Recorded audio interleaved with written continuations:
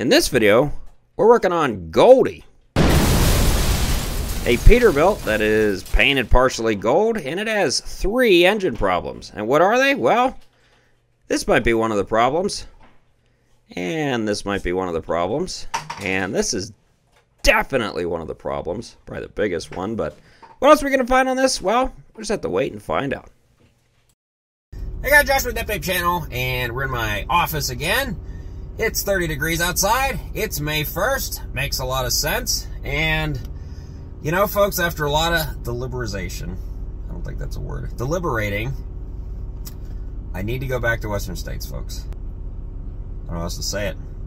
We need some parts. And we did visit Western States, and we sure as heck bought some parts. What parts? Well, you'll just have to wait till later in the video to find out. But you can see here, rainy, dreary morning, close to freezing.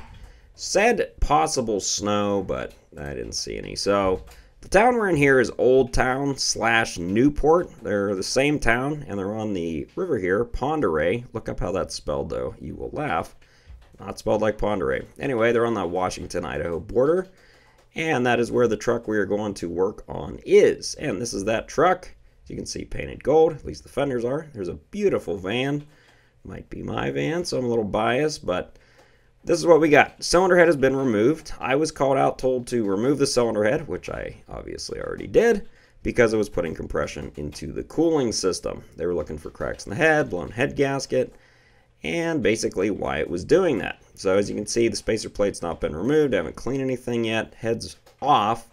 And I looked at the head gasket and didn't look too good. Nothing was completely blown out, but if you look especially here at number 4, between 4 and 5, you've got carbon passing, burned fire ring. Not completely blown out like I said, but there was a lot of carbon or rust on almost all the head bolts, an unusual amount, and not the easiest to get out of there. It's like they were installed dry, it looks like, and some of these obviously they had carbon passing onto them. Kind of unusual. I believe this engine had been in frame possibly once before. From what I could tell, whoever assembled it knew what they were doing. I didn't see anything weird as far as the assembly goes, but yeah, these head bolts were a pain to get out. Whenever you got them rusted, dry, and with carbon on them, not the best situation. So these are what I went to Western States to get. These are liner protrusion bolts. They're just track bolts actually, but they have 2 washers on them. There's a fiberglass washer, and then there's generally a brass one, although I'm not using those. So I've got spacer plate off here, got spacer plate shim off, and you can see this one's pretty nasty. We're gonna have to clean this off. Now this is what they call a dirty liner protrusion. So we have to do liner protrusion, but with the old liners installed. So that means we have to clean this area with the liners installed, which is quite difficult actually, because the liners really get in the way before we can do the liner protrusion. So what we've got here is, since I'm not at Western States anymore, they had a spare spacer plate that we would use for liner protrusion, but this spacer plate's more than likely going to get reused. At least I didn't see anything blatantly wrong with it, so unfortunately that means you have to clean it off, which saves parts cost, but costs labor time.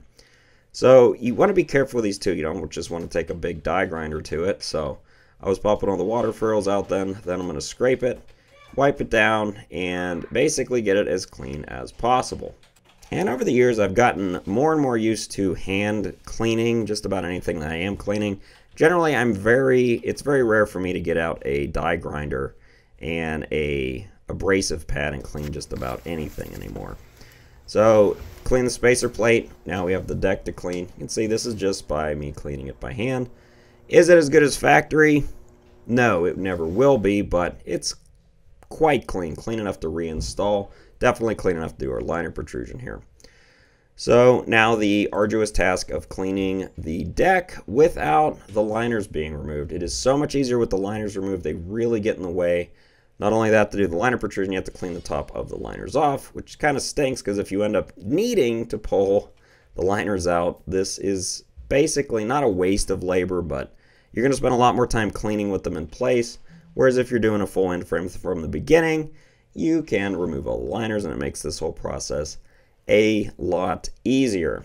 And you see me here, I'm actually cleaning parts that aren't even on the deck, like these large dirt and debris buildups around the deck, because the last thing I want to do is get dirt anywhere on the deck or in the pistons when reassembly, so try to get it as clean as possible.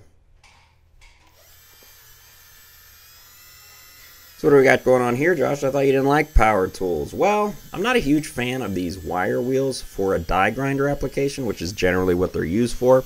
But RT told me if you use them with a drill, the little spines do not go flying all over the place because it's not at such a very high RPM. And a drill is a low speed enough that it's going to clean but not damage really anything. So it's a really good way to clean up any surface. It's not going to take off any material. And in general, getting between the liners is a pain in the butt, but this really helps get any debris between the liners there. Now, I had already scraped any old residue off. This is basically just to get all the little pieces and chunks off. I'm not a huge fan of basically using any sort of power tool to get rid of gasket material in general. It tends to just turn it into a powder and throw that abrasive dust all over the place. We're just really cleaning debris out here. So I was just finishing up and I was like, what the heck? Oh, I left a big piece of carbon or something on the number 6 liner.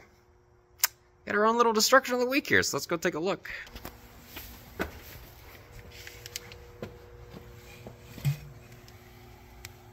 Look at the number 6. That liner is actually cracked. Yeah, it's actually protruding out. That sucker is cracked. That liner's no good. So, yeah. Interesting find. I've never seen one crack like that before. If you don't see what I'm talking about, I don't see how you could miss it, but that sucker, look at it, you can see it moving. But yeah, that's broken. I'm going to call the customer, see if he wants me to finish doing liner protrusion, or see what it's going to do.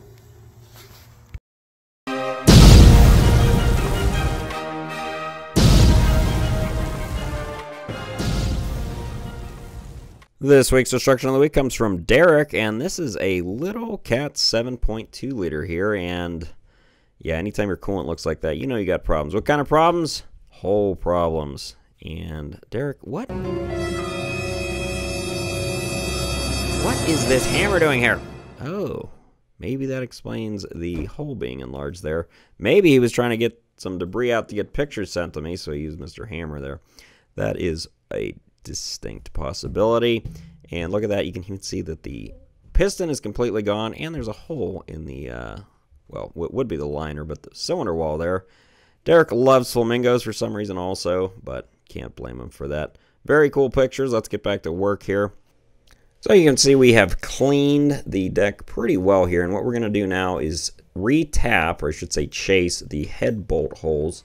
And the first one I'm doing here is, well, doing it with a ratchet, and normally I would use an air drill, but the shop I'm working at here does not have air, and so doing it by hand. And I said, you know what, after the first one, I am not doing this by hand. So I got the old Milwaukee electric ratchet here. Way better idea. Using some of this Zepp weak sauce penetrating oil here, and it's not the best, but we're going to be experimenting with a what I find to be a much better penetrating oil here in a second.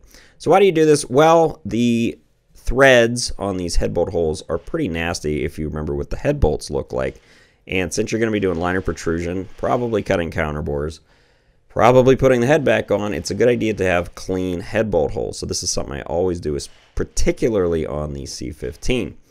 Now, getting my Zepp ran out, so this company, Wellworth, sent me this Thunderbolt penetrating oil. I've never seen it or heard of it before, but I really like this stuff, folks. Look at this. Super foam action. Let's go in for the close-up slow-mo shot here. So this can's pretty big also, and it's really foamy. It might be hard to tell in the video, but the tap I was using here, actually, it might be subjective, folks, but it seemed to work a lot easier with the head bolt holes. I was using the Wellworth Thunderbolt penetrating oil here. And to be clear, folks, I did not buy this product. It was sent to me, but you know me, I'm an honest guy. I really do like this stuff. It Worked really well. I would pick this definitely over the Zepp stuff I was using before. Seemed to really do the trick. If you want to get some of your own, I'll put a link there, and I think they even sent me a promo code. You can get a discount on it. They make all sorts of chemicals, but big fan of their penetrating oil there. So as you can see, the bolt holes are tapped. I ended up sucking out the head bolt holes with a little SOS vacuum. And there's a little bit of dirt and stuff. What I'm going to do is brake clean off the top here and then wipe it down.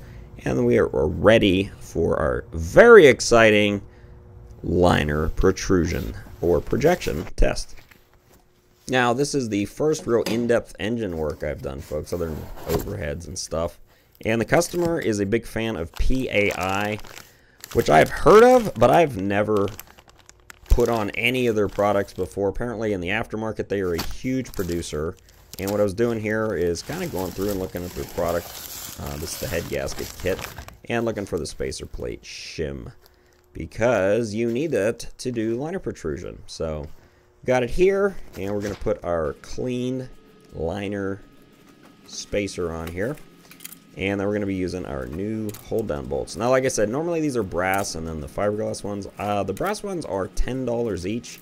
I only had a couple of those, so what I ended up using was steel ones with the fiberglass ones underneath. Should protect the liner, should be able to do the plan just as well.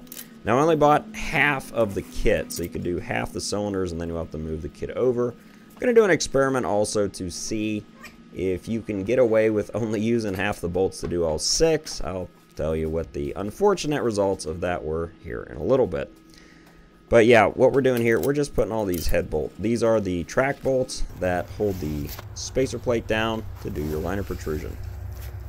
So doing number 1 here. Remember, the head gasket on number 1 didn't look bad, and that's kind of what we're going by here. And as you can see, it's measuring at about 3 thousandths protrusion, which is very good. Generally, on an uncut block, you want it to measure between 1 and 6 thousandths, with only 2 thousandths variance per liner. But generally, you want more than 1 thousandths is preferable. So what we're doing here is, oh, that one's getting low. That's about a 1 thousandths. And that is not good. Remember, the firing on number 4 between the liners was kind of the most troublesome looking spot here. This one's measuring about 1 to 2, and you can't really measure between the liners, unfortunately, but that one's getting pretty low. There were several 1s that I ended up measuring, and that's kind of a problem. So you can see here I moved the bolts. My experiment where I only used half the bolts did not work because I was trying to use the inner ones, and it doesn't really hold down the spacer plate enough. So it was giving me false reading. So had to move all the bolts. Uh-oh, folks. This is number 5, actually. But if you see there, it is in the minuses. Yeah, -1. That is no good. So we're going to pull all the liners out, which I did end up doing. Didn't film it, though. That was on a separate day. That was one long day on that day. And yeah, driving back home here. We're going through Old Town, headed south now. You can see all the rain clouds have cleared. Nice blue skies here. They say Montana's big sky country. Look at that sky, folks. Beautiful here. Heading south here. This is between Old Town and the very small town of Blanchard, Idaho. Up here in beautiful North Idaho, folks. Hope you enjoyed this one. This is the most detailed I have done on a engine since leaving Caterpillar. Very interesting. I'm going to be doing another video on this one pretty soon, and I hope you'll enjoy it. It's a little bit different style, but I think you'll find it interesting. And as always, thanks for watching.